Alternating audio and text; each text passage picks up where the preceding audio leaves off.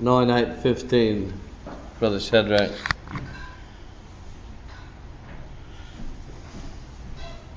Please. No, just the one, brother. The heater's on. We don't need any more. No.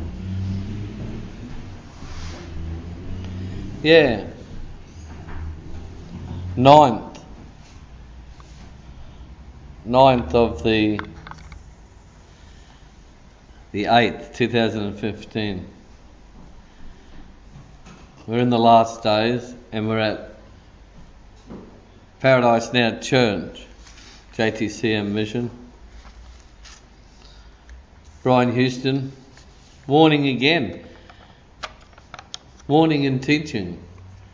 Enabling the brethren to be aware of what's going on around them.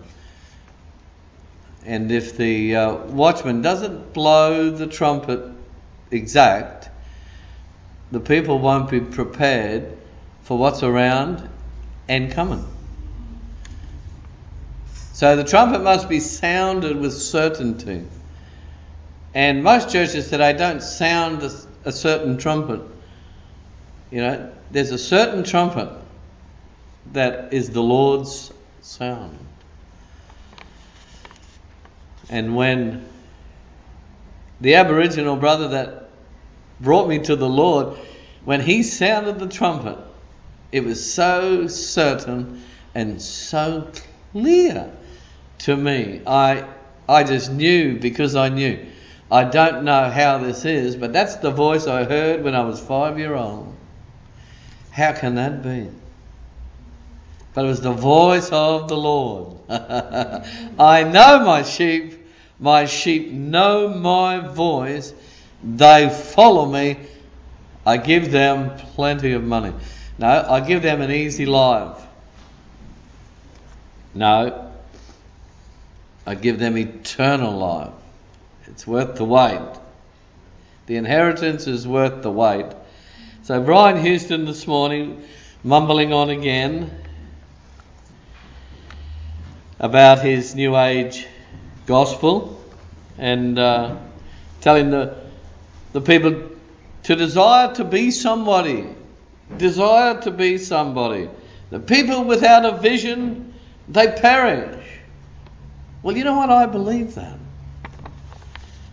But he didn't have the right interpretation of it because I don't believe he's led by the interpreter, the Holy Ghost. But he has diverse interpretations that he quotes. But without a vision, without a clear view of the Christ, you will perish. I'm talking New Testament now. Unless we have a clear view of Jesus. Most church people don't have a clear view of Jesus because they've got all other debris and paraphernalia in the way. And we've got to get that out of the way. You know? And get under the cloud. Under my cloud, there's a man who believes in God. It has to be. He'll work for me every time I call on his name. Under my cloud. We got to get under that cloud by day and fire by night. We got to get under the anointing. Get under the spout where the joy comes out. We have to get under the humbling hand of the Lord, under the established cannon that blasts all the debris away and clears the road of all Adamic and psychological mumbo-jumbo paraphernalia. Can you say amen? And there's many, many, many who surf the net and they've got all these conspiracy theories clogging their brain, and this doctor said this and this doctor said that and this psychiatrist said this and this nutcase said that and this unsaved Jew said this and this unsaved Jew said that, and the Dead Sea Scrolls are dead. And you know, what if you don't have any beans and you know, and we're stuck on earth with no beans and the zombies come and, oh look, eat me.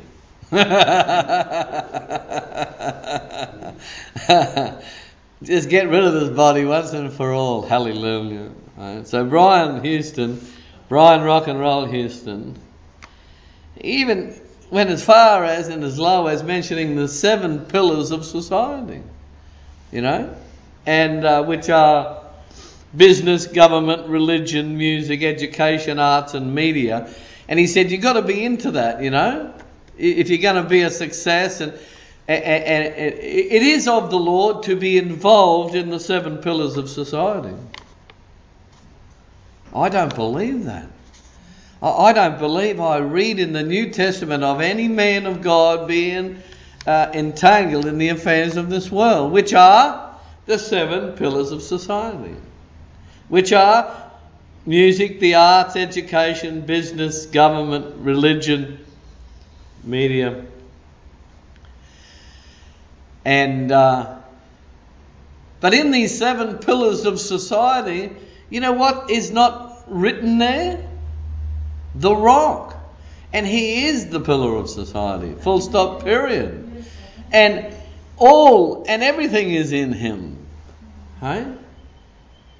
Look, we have to be single-minded at this time in our journey through this wilderness world. We have to be single-minded. Religion is just, all that does is keep people chained. That's what religion does. It just chains us to some agenda. But sooner or later the dogs break loose off the chains. Sooner or later they get savage. But righteousness is not like that. The Holy Ghost said to me that righteousness changes character, changes society, and finally righteousness will declare your destination, eternal destination. That's a lot of difference between the 7, between righteousness and religion. And religion is one of the 7 pillars of society. But in that word religion, you got multiple. And there's all sorts of crookery going on in the arts and music and education. They're giving certificates to people that can't add up 2 and 2. I've seen it. They're giving certificates to people on sympathy shows, race, all sorts of things. It's not righteous. And he's talking about the 7 pillars of society. The world is a wicked society. It's renowned through the Scriptures.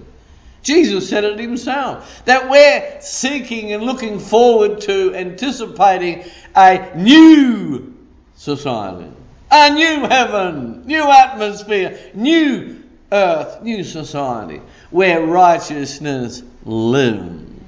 We look forward to that. We don't have any time to be getting involved with the 7 pillars of society. As I said, show me an apostle, prophet, pastor, teacher, or an evangelist in the New Testament that did. Down through the centuries, there has been ministers who come out of Bible colleges and so forth, who have involved themselves in the world, but I don't believe they're pleasing to the Lord. I don't care how great and how many statues have been moulded and made and erected for them. I don't believe they're pleasing to God for 1 minute. So Brian is basically a flatterer who knows how to utilise people for his agenda and his financial gain. That's for sure. I don't believe he's doing and great marketing skills, Hillsong and Hellsong. They have great marketing skills and business skills. And that's the name of their game at the end of the day. Just on the subject of Hillsong,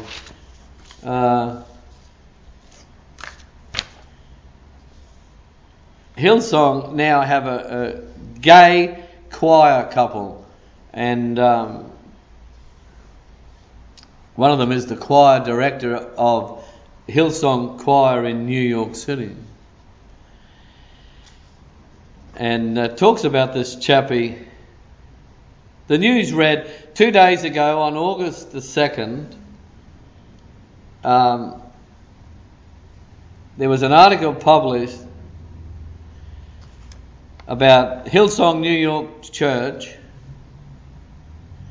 It had openly out sodomite church member Josh Canfield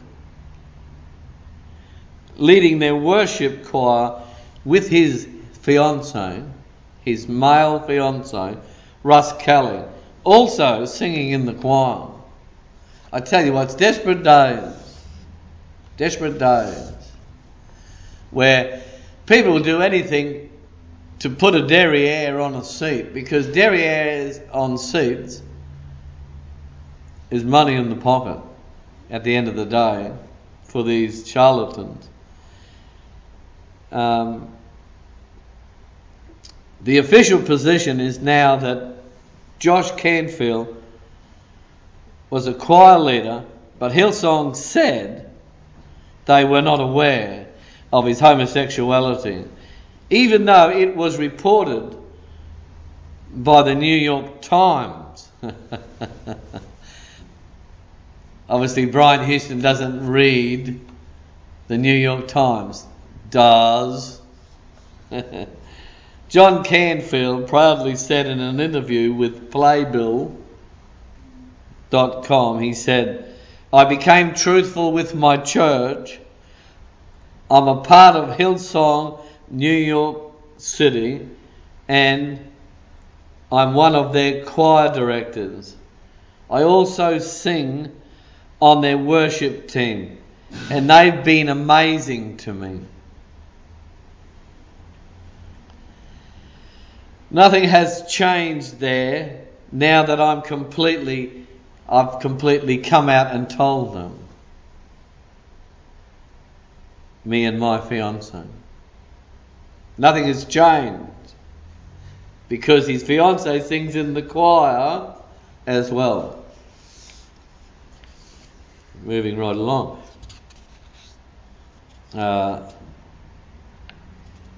It's a week tomorrow that I was attacked by a child of the devil in a motor accident riding my car off. And I found out the other day, when I was collecting my statutory declarations about the accident, that the young man that gave one statutory declaration and witnessed the accident, he follows Jesus. Isn't that wonderful? That the Lord Jesus had one of my brothers on the job. And like others have said, it's in the bag, Paul. Don't bother yourself about it. The Lord's sorting it all. You'll be looking good before you know it. So we just got to wait and see the glory of the Lord. Yeah? Yeah. A little bit more that's going on around us as I blow the trumpet. Surely and certainly. 1 in 3 men, in regards to domestic violence in the country, 1 in 3, I was shocked to see the stats on the news. 1 in 3 men are being abused, knifed and beaten by their female partners or wives.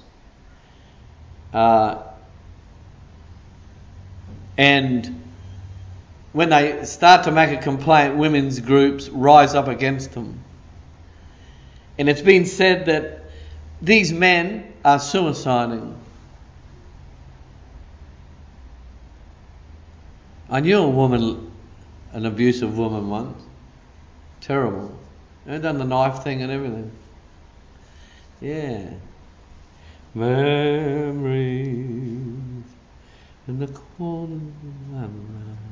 No, they're getting no shelters, like the women get shelters, you know. When they're getting abused, they can go to a shelter, you know. They have Jezebel shelters. No shelters, no counselling, and no sympathy. because most of the time men keep it to themselves because of the macho scene, you know, the male getting... This guy had a 12-inch gash up his stomach where the wife put the knife in and ripped it up his stomach. But still the police didn't believe. And the authorities says, oh no, we can't accept that. And Western Australia, we're going west, young man. Western Australian branch of Acts Christian Church. I don't know. That could be AOG, I don't know. Acts Christian Church. The local leader there in Western Australia, Dave Vollmer, has been linked. They've closed the church down because he was linked with a pedophile ring. So we are in the last days. Things are heating up. The heat is on. Heat is on the street. The heat is on, and and Google is a liar. So when people say, I Googled this or I Googled that, always remember, put the big question mark over the top. Because Google is basically Satan's dictionary. Can you say amen? Oh, I like that, she says. Yeah. So do I. I love it. Oh, it's gorgeous. Evangelical. You might have heard of, I have, but this was brought to my attention yesterday. Ravi Zacharias. Yeah? Indian extraction. Madras, he was born. Ravi Zacharias. Apologist. Leading defender of the evangelical faith. I'm glad they said that. Not messianic. Evangelical. Wow. Wipe the brow then. Oh, that's okay then.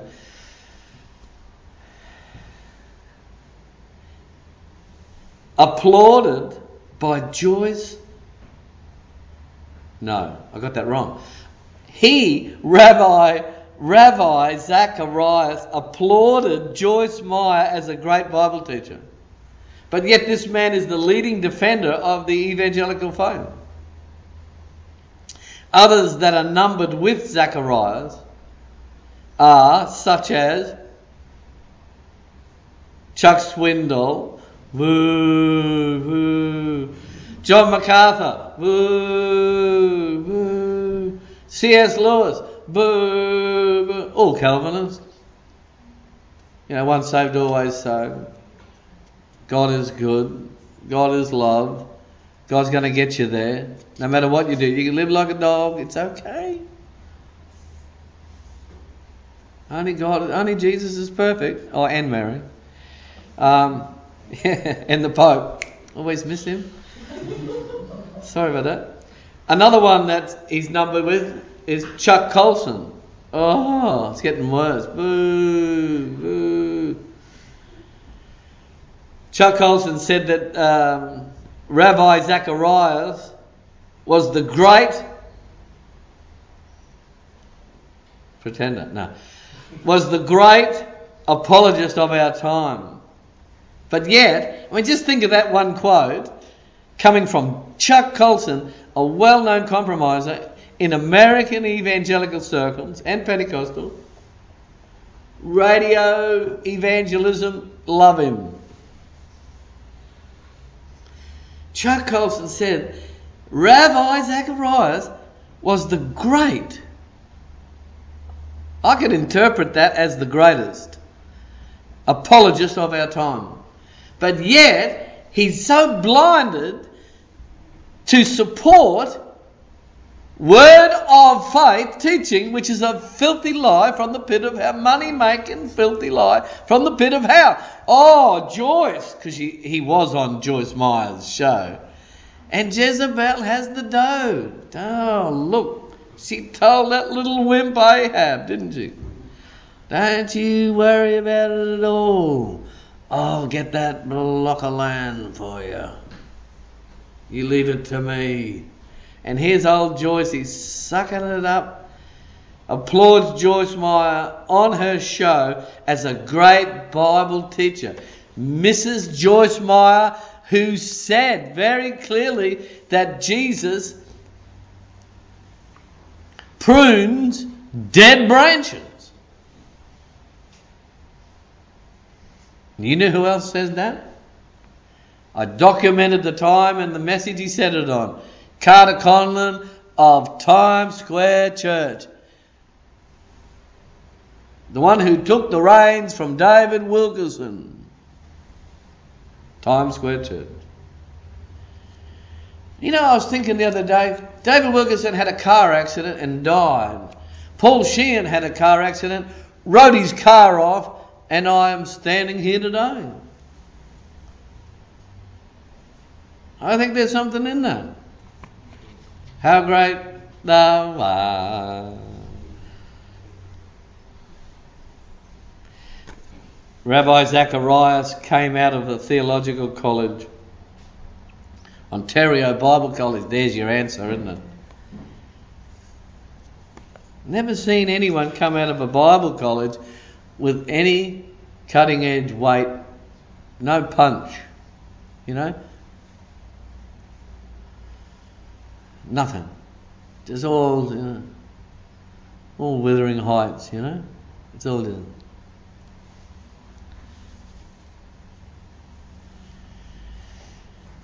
Nothing to excite the martyr in me.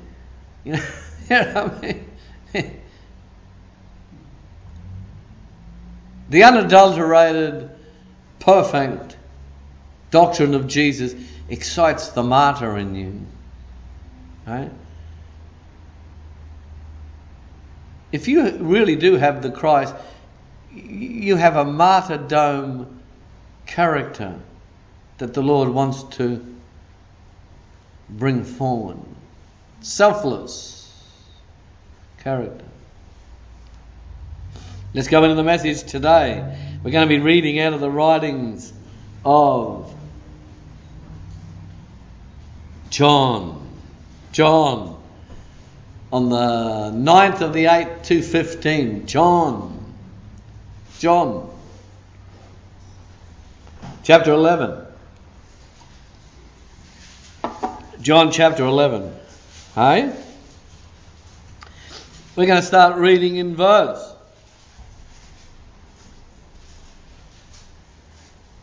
39.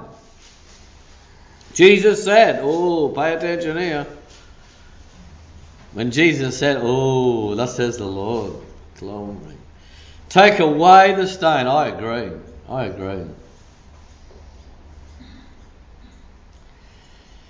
That's our message for today. We can take up the collection. No, it's all in there. Woo! Glory! Ah! Feel like preaching today. Oh, I really do. Jesus said, take away the stone. Oh, look. Martha, the sister of him who was dead, said to him, Lord, by this time there is a stench, for he has been dead for 4 days. Jesus came back and said, did I not say to you that if you would believe, you would see the glory of God? And our final verse is 41. Then they took away the stone from the place where the dead man was lying. Jesus lifted up his eyes and said, Father, I thank you that you have heard me. It's time to lift up our eyes like never before. That's our message today. It's time to lift up our eyes. Right?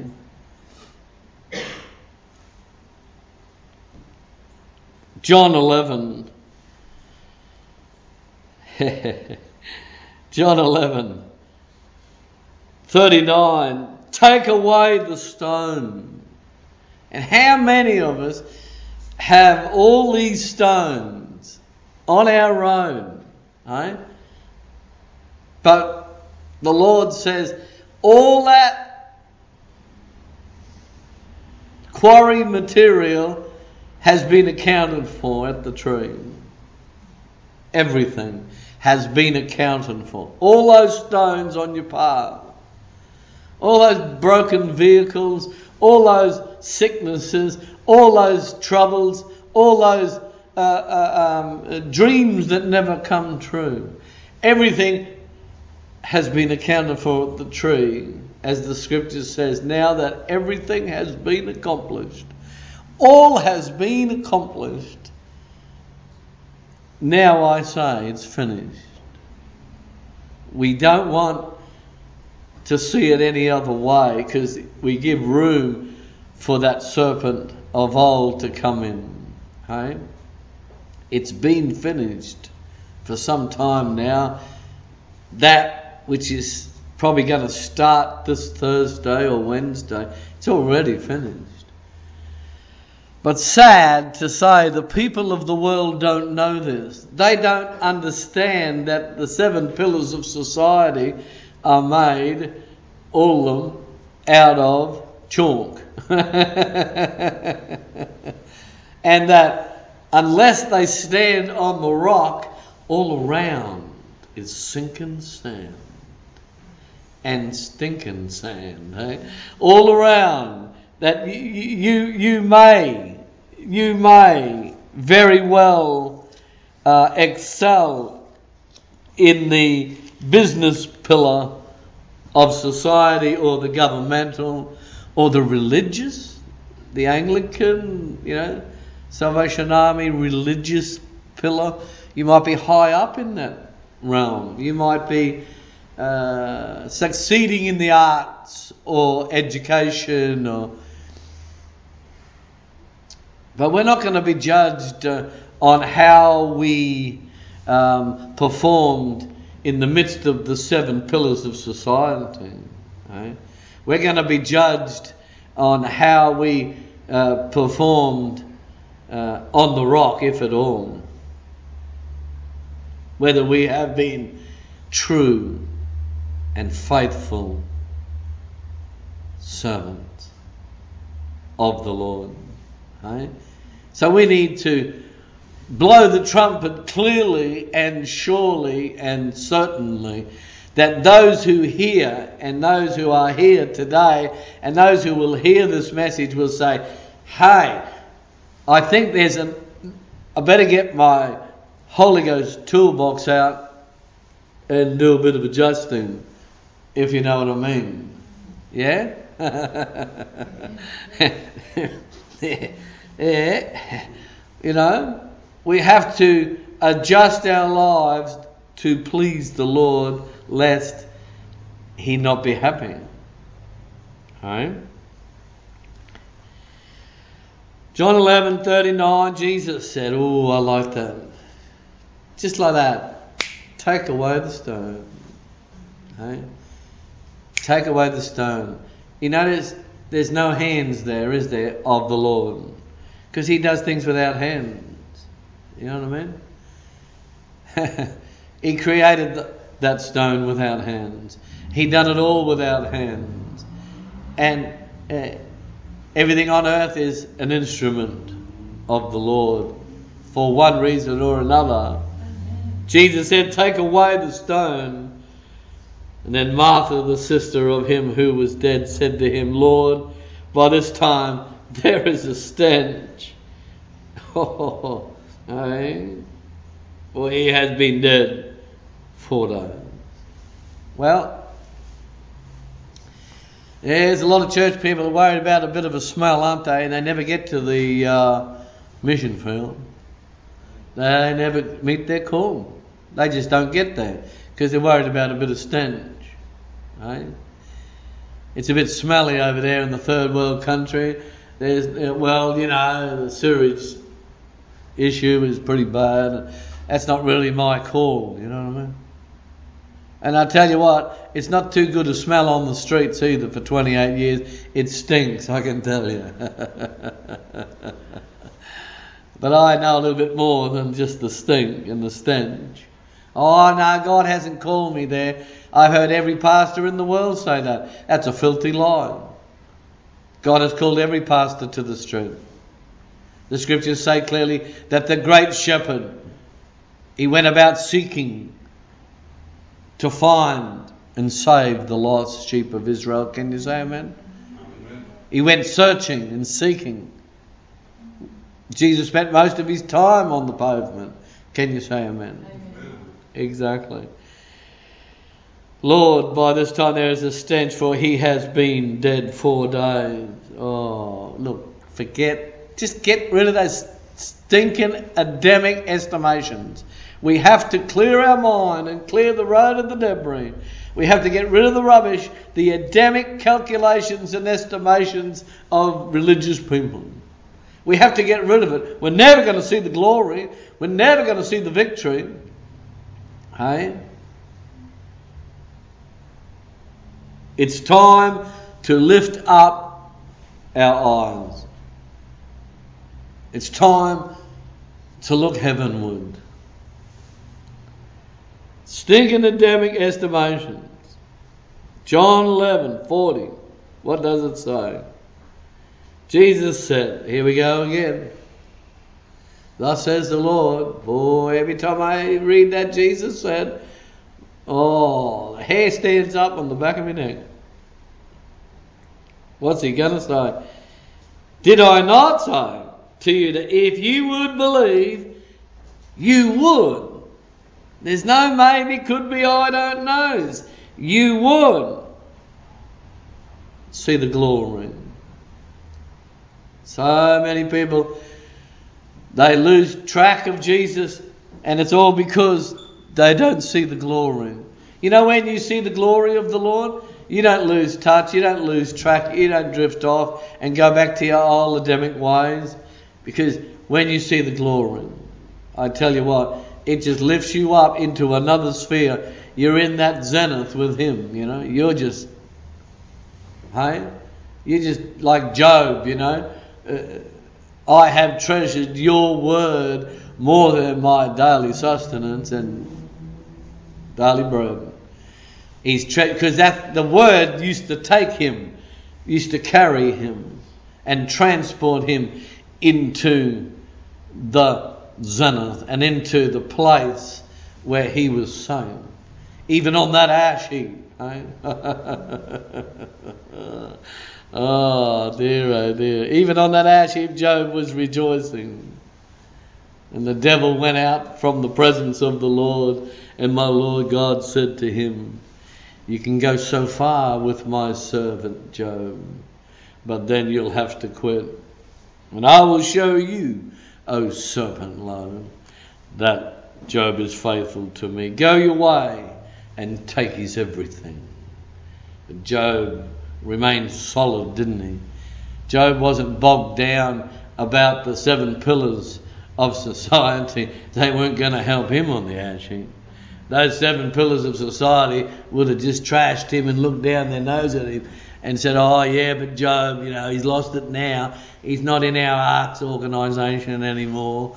You know, we can't have him sitting on an ash heap and being in the government. Oh, what a disgrace. You know what I mean? Oh, you can't have Job in our religion anymore. He's a loser. Oh man, imagine the Cardinals seeing one of them on an ash heap in their birthday suit with balls all over them, dogs looking up. Oh, we'll have to write him off the registration list. And you can't have him in the music. Oh no, the village people won't have it. You know what I mean? You can't stop the music. Nobody can stop the music. I tell you what, they might party till it's 1999, but the Lord's coming, and the music, and they'll have to face the music with the Lord Jesus. Amen. There'll be no longer, when Job wasn't in the media spotlight as the new property owner with lovely children and wife playing the part. emphasize playing the part of the prosperous man Job's helper, which he wasn't, not. Next, you know, here's Job copping smack from his wife on the ash heap. You loser, you know. No, Job was on the rock.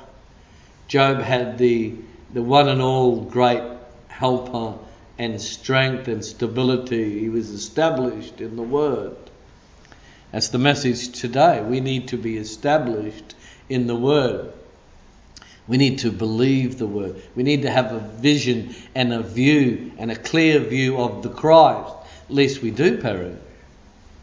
Right? Not some ambitious vision. You know, there is vision and there's ambition. Yeah, remember that article I done, one of the letters of the prophet. That article will go up with today's message onto the tube, so that people will be able to have a look. Vision and ambition, two different things. When God gives you a vision, when Father gives you a vision, when you have a heavenly vision, it's got nothing to do with materialism or the arts or the government or being a part of the government or being a politician when you're supposed to be a saint. It's got nothing to do with any of that. It's got nothing to do with being a media tart or anything of any nature. When the Lord gives you a vision, everything else is just like blacked out, you know. It's all white-outed out. And all you see is Jesus standing at Father's right hand. I must tell Jesus, Jesus alone. Oh, hallelujah.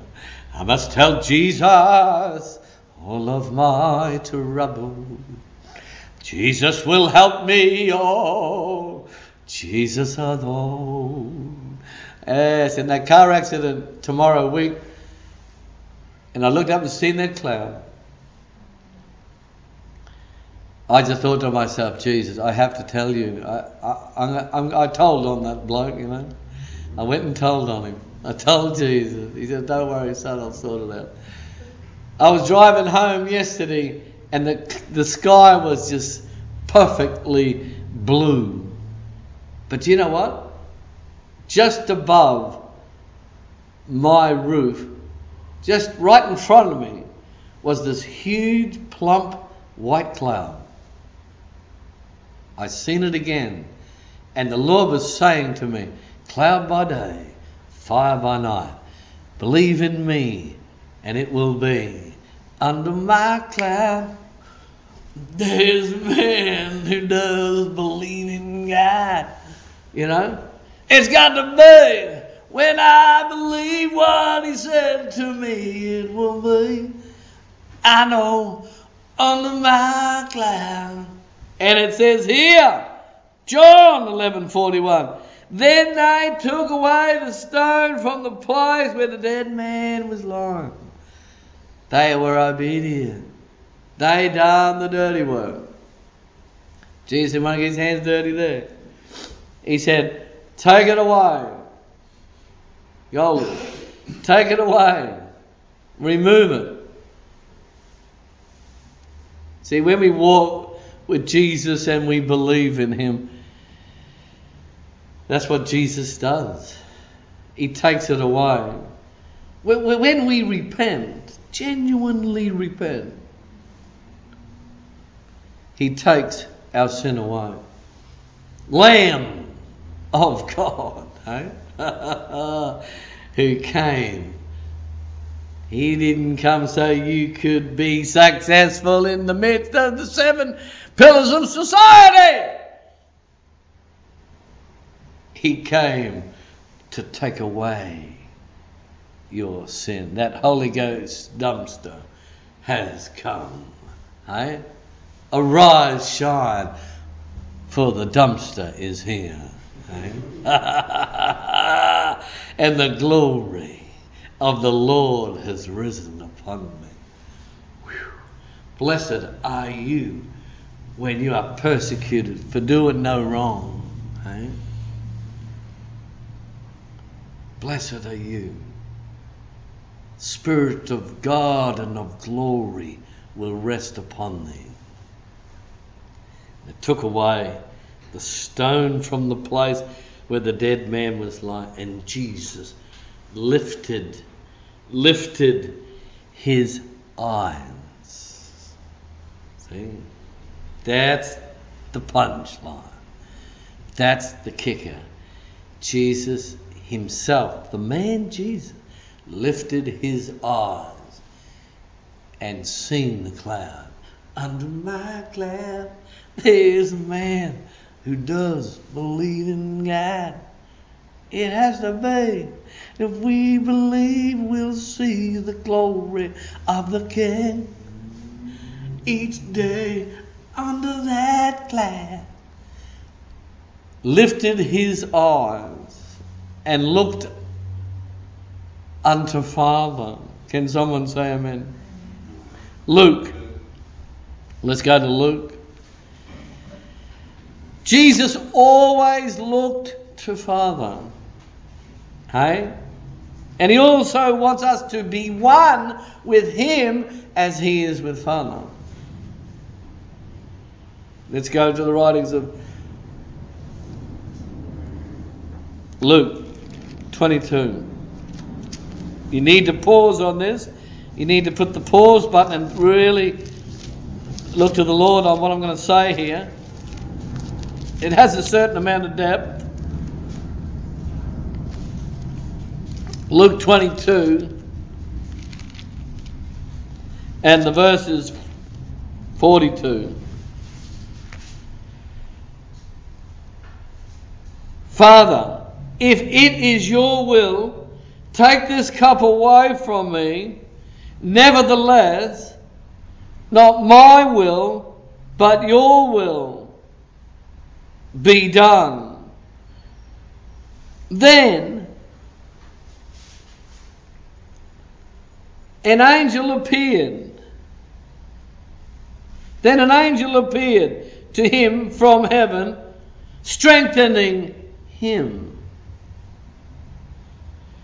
And being in agony, he prayed more. Being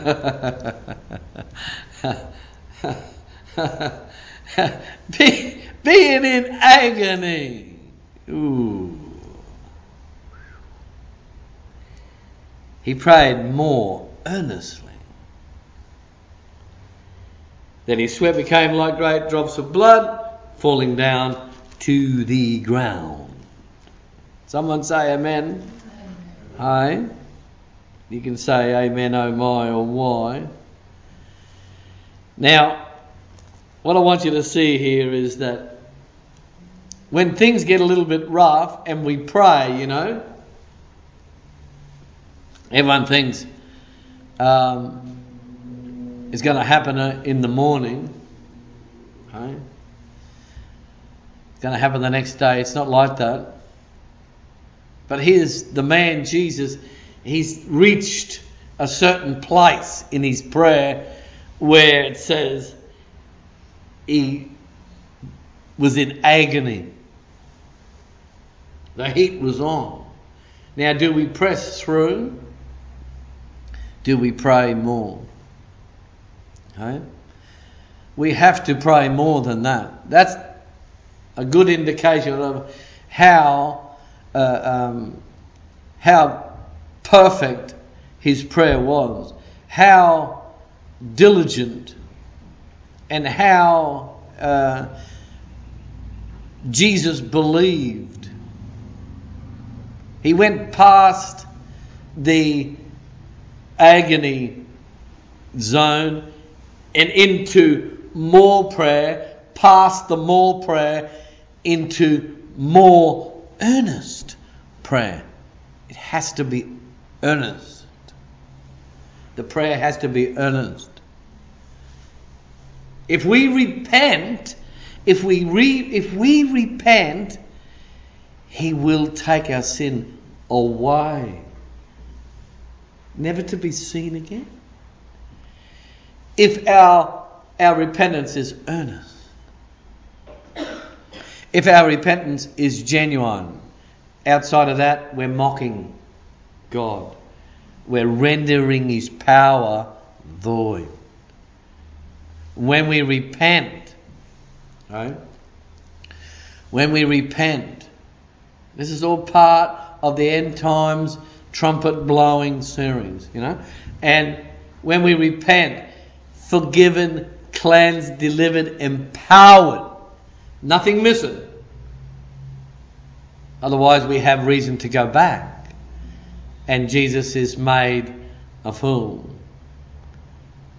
Forgiven, cleansed, delivered, empowered. On genuine, earnest repentance. Can someone say amen?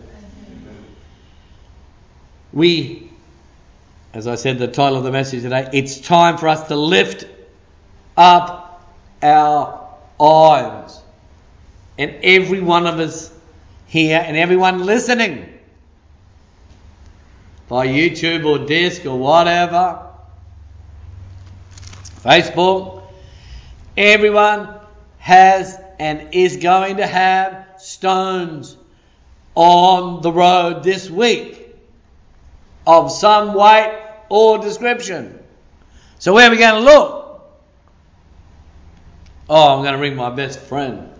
Oh, look, you might as well ring the 7 pillars of society. You got to look out! Woo! It's got to be. If I believe, I'll see the glory of the King. I know, under that cloud, under the anointing, under His hand, believing in Him, looking unto the author and the finisher. Don't look anywhere else, because you go down. Deeper and down. Yes. Being in agony, pressed on. Prayed more. Prayed earnestly. Then he broke into clogging. His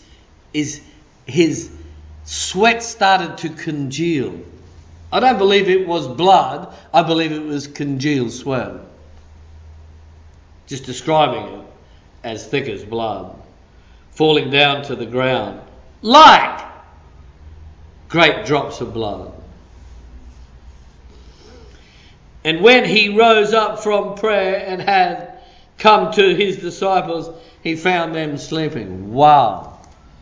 Such a diligence from the man Jesus, Pastor Jesus, and then he came and seen the congregation asleep. Don't go breaking my heart. I couldn't if I tried. Well, I've been around before. So, let's turn in our Bibles to Hebrews 12, please. Hebrews 12. Under that cloud, there's a man who does believe in God. It's got to be. If I believe, I'll see the glory of the King. For sure, under that cloud. See, I'm so grateful that I have been anointed by the anointed one, Jesus the Christ, and I am under the anointing of my shepherd, Jesus the great shepherd. That is everything. Hey? And clouds in the day and fire by night, all symbolic, as I said to a Seventh-day Adventist African only on Friday, 2 days ago. I'm Seventh-day Adventist. Oh, really? Thought, oh, here we go. You know, I'm thinking, oh, here we go again. Just when I'm about to get myself together, a seventh day comes along and ruins my day. I don't know if I'll ever recover. I had to just lift my eyes. I had to lift up my eyes to the heavens. Hey? He's raving on about his Sabbath day. And I said, oh yeah, I suppose you do the tithing thing too. Yeah, we do that. I said, look, buddy, you are living in the shadow. I said, you know, when I walk along, my shadow is behind me. Hello. My shadow is behind me. That's where the Old Testament is. But I'm in the substance. When I walk along, I'm in me, you know, like I'm... Yeah, you got that swag happening, you know. All right. I'm in me. But we need to be in Christ. We need to be in the substance, not the shadow. And he just didn't quite register, you know, with the religious people. They're so, you know, they're just so 7 pillars of society-ish, you know. Ew. They just got to get out of this world, you know, get out of their mind and into the mind of Christ. Yeah, man. Oh, hallelujah. Oh, well, I got one amen. It's better than the poke in the eye of the brick, isn't it? Right? Hebrews 12 and the verse is,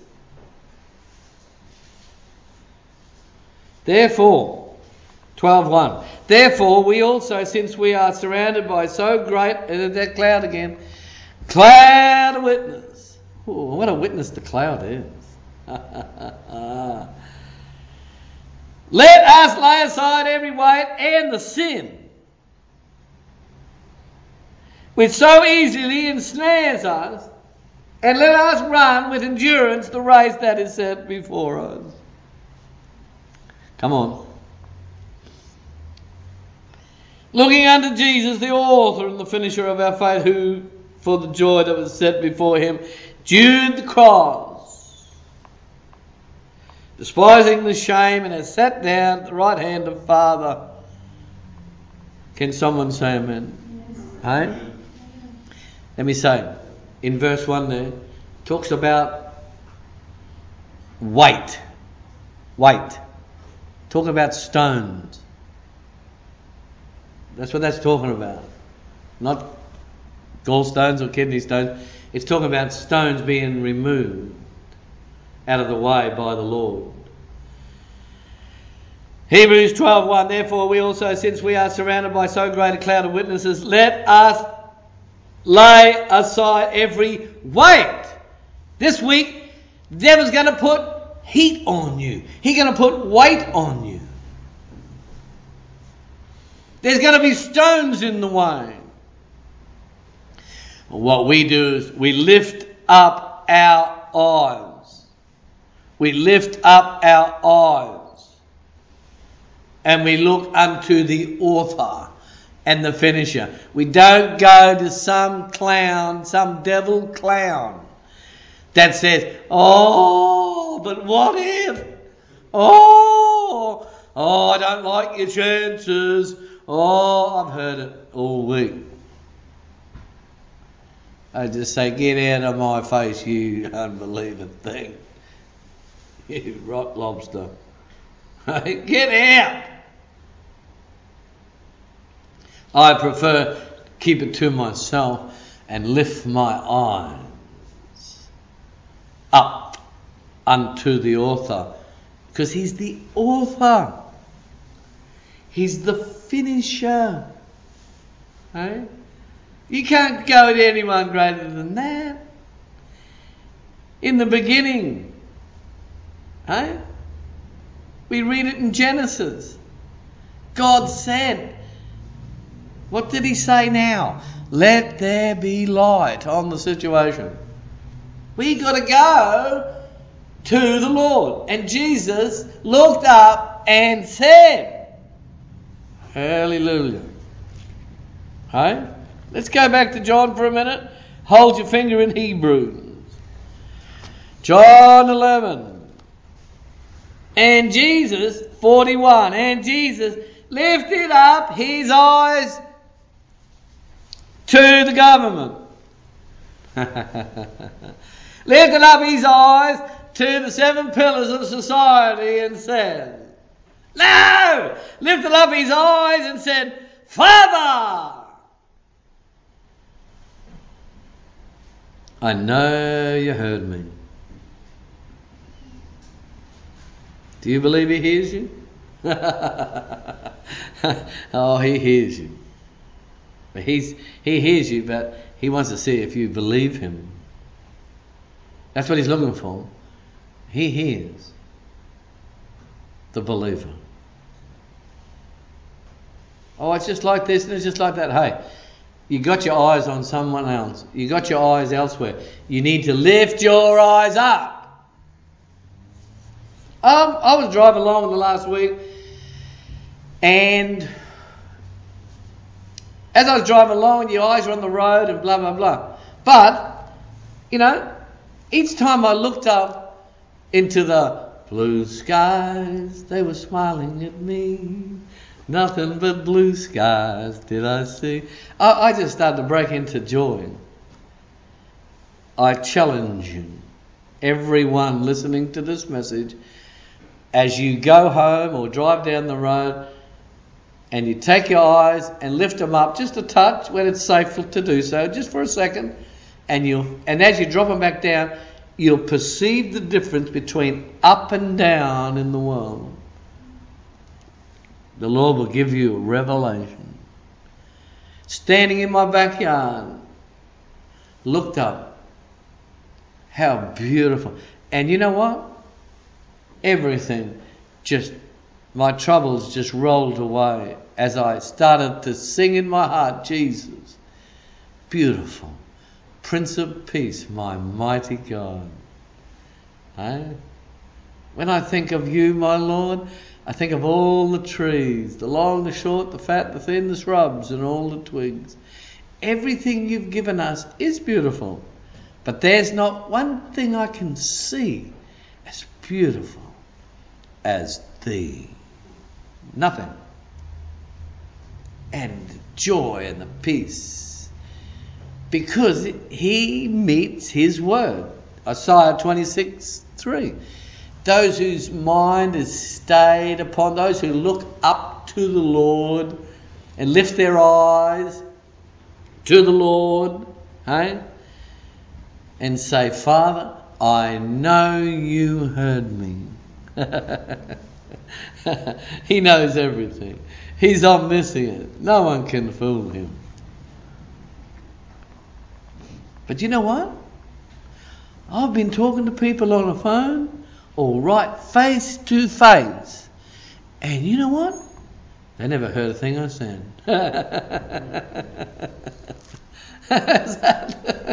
He's on another planet. I've had to say to people, what did I just say?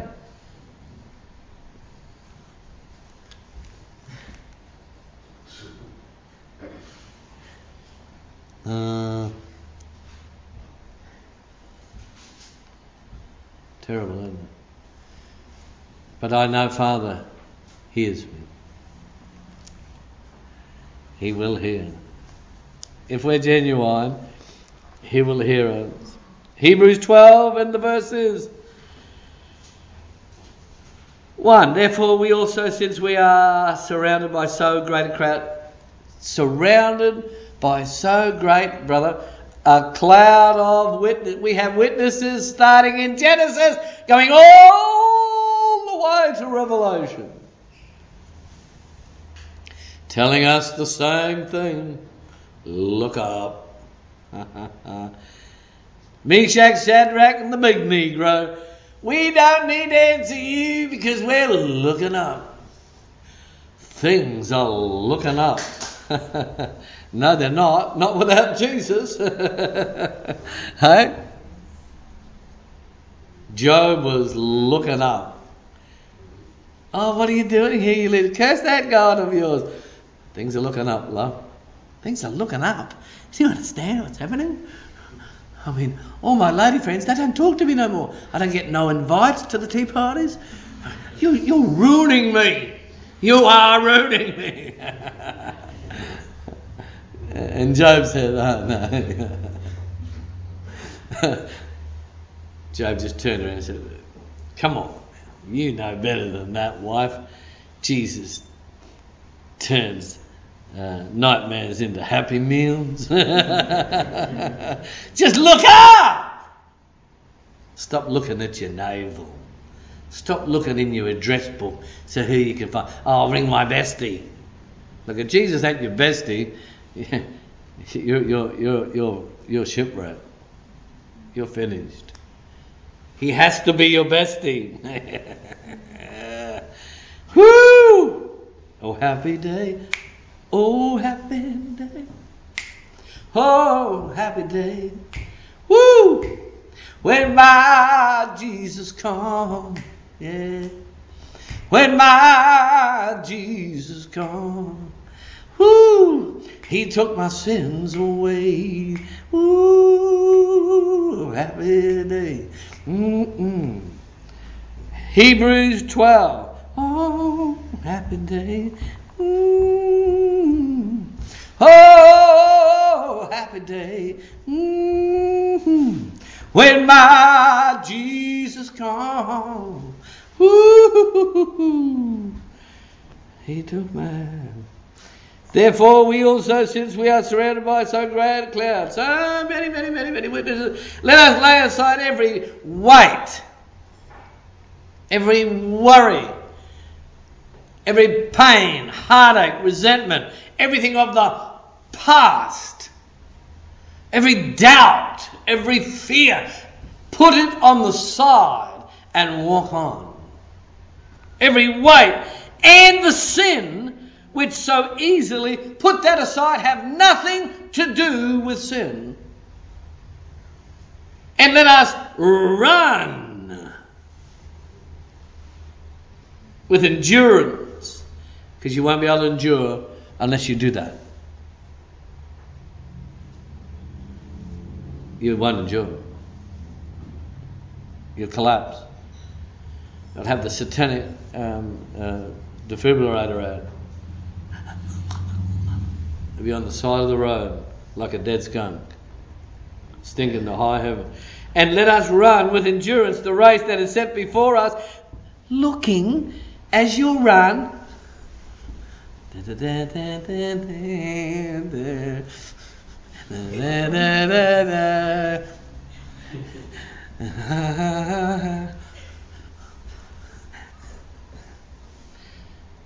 Looking unto Jesus, the author and the finisher of our faith.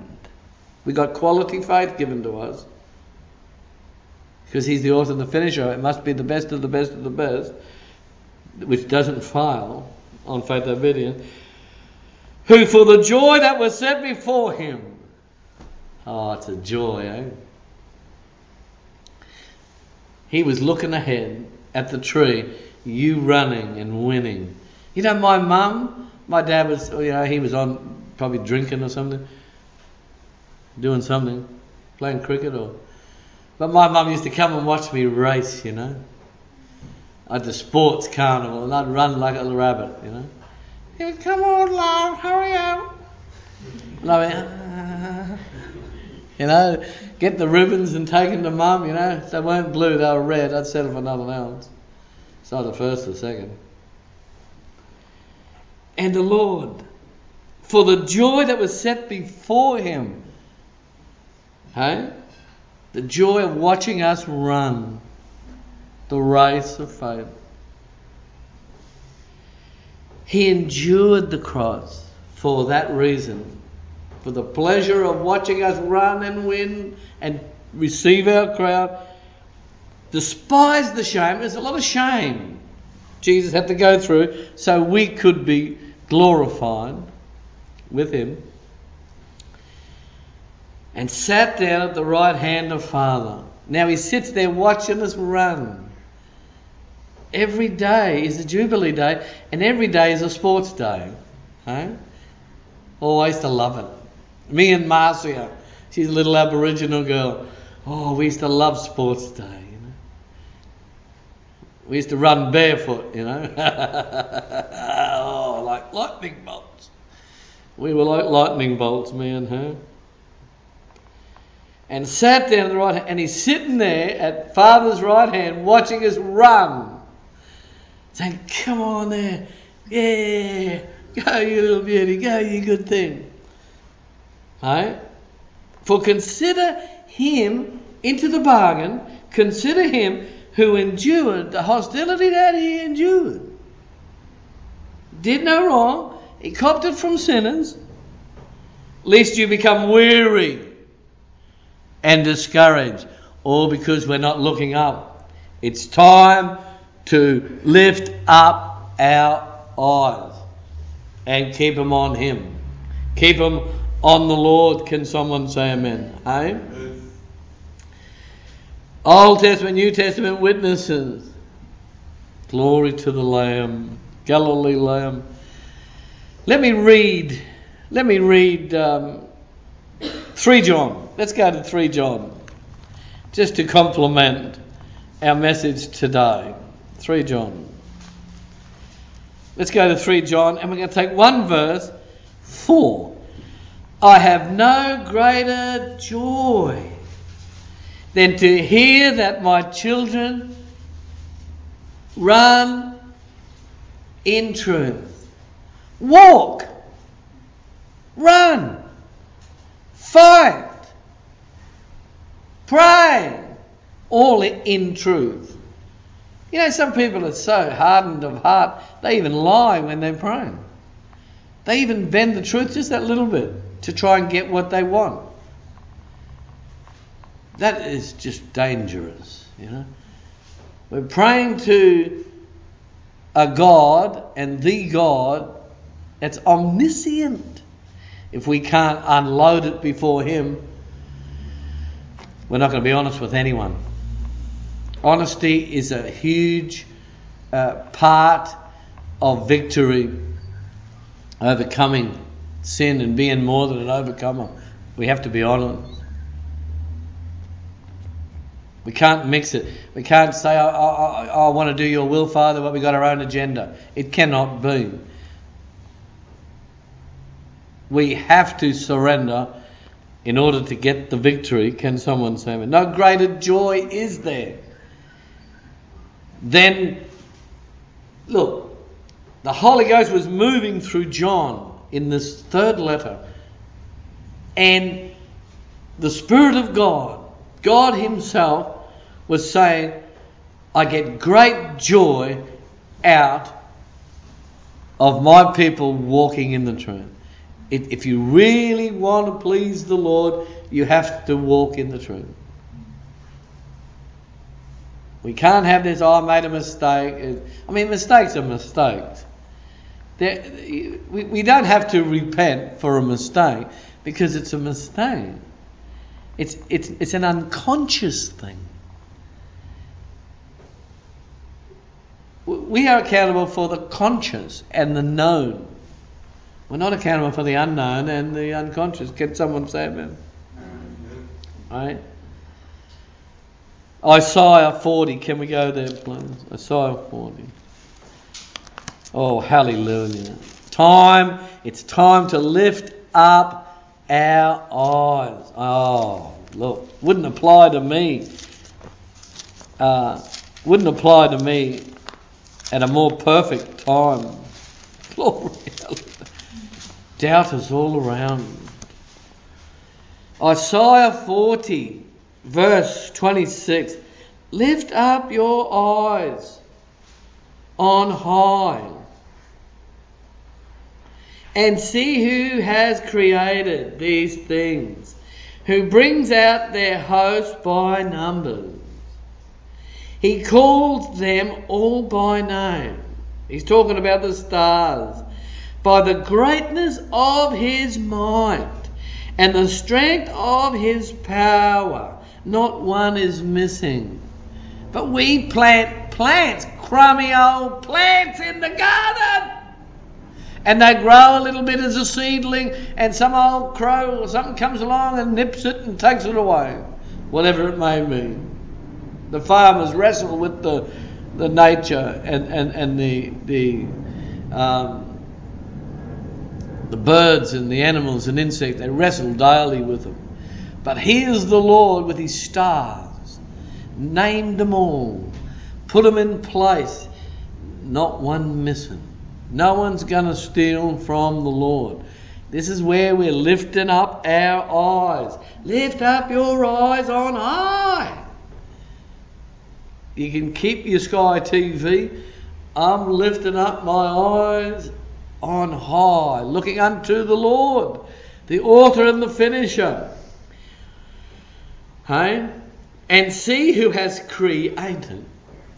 Have a look in the sky and you will see clearly.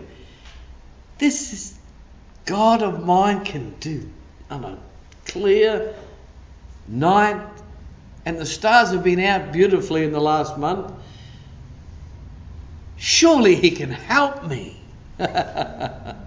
Surely he can deliver me. Surely he can strengthen me. Surely he can. There's no doubt about it. He can.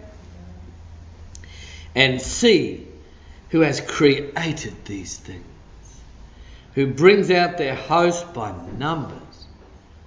Man, multitudes of stars, and poor old ignorant man and their 7 pillars of society.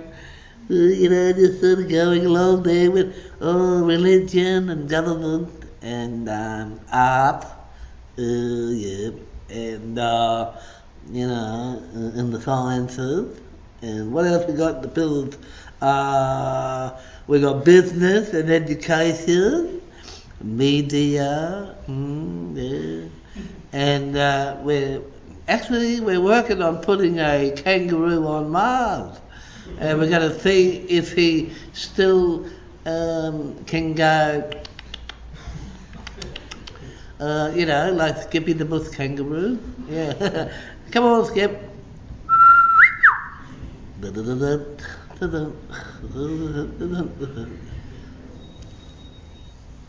Time to lift the eyes! Woo! Lift the eyes up! Yeah! Woo-hoo! Oh, happy day. Oh, happy day. Oh, it's a happy finding. Happy day when Jesus comes. When my Jesus comes, he took my sins away. Ooh, happy day. Yeah. Oh, happy day. Ooh, yeah.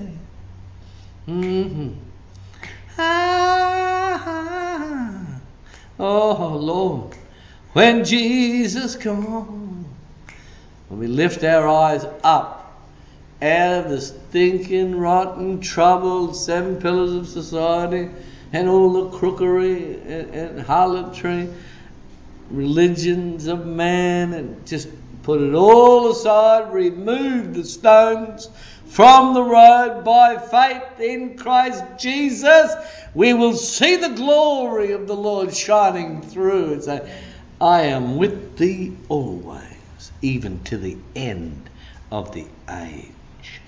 No matter what comes your way, I will turn it round for you.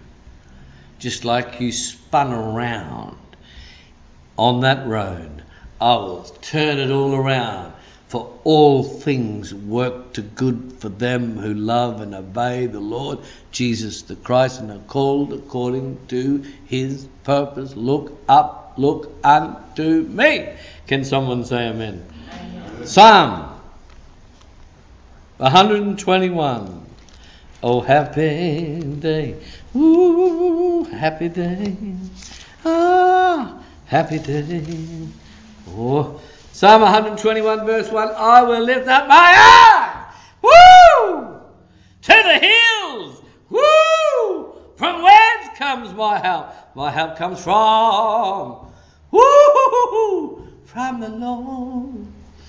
My help comes from the Lord who made heaven. Woo! He made heaven and earth.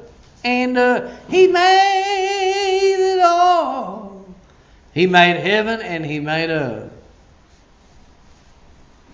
Oh, but He can't help me. Look, there's such a state. He's dead. He can't help him now. Should have been here earlier. What? That is Adamic. That is Adamic thinking. We want to think messianic. We have to put on the mind of Christ. And we see things glorious. No matter how ugly it looks, it's glorious. You will see the glory of the Lord if you will only believe it, everybody said. Amen. Look, we can't... I'll just finish by saying this. We can't go along and expect to get to heaven, and we want to try and use the Word of God as a cop-out. I'm weak in the faith. Weak in the faith has nothing to do with known sin. People who are weak in the faith are either babes or growing, or both. That's what weak in the faith means. Weak in the faith has nothing to do with known sin. But the churches teach that. Oh, he's just weak in the faith. You're not weak in the faith. You're mature in the Word. You know the Word. Weak in the faith is a babe in Christ. Weak in the faith is a growing. Haven't come to that stage yet where they are fully aware that is sin. That's weak. Someone say amen. Amen. You don't have to say amen. You can say oh my, why? I'm going to say hallelujah anyway. No matter what anyone says. Hey? To say otherwise is to endeavour to justify your sin. And that's like, oh no. Yeah? Father, I thank you for today. I thank you for Jesus. I thank you for everything. That we're going to go forward this week, Lord. There's going to be stones along the way. And they have to be removed. They're too heavy for us. We have to look up. The devil don't put light stones in front of us. The devil puts heavy stones. He don't want us to be victorious. But we're going to look up to you, Lord God Almighty Yahweh. And we know you will hear us. And that stone will be removed at the request of our Saviour Jesus the Christ. And everybody said, amen. And amen, and amen, and amen. Thank you, Lord.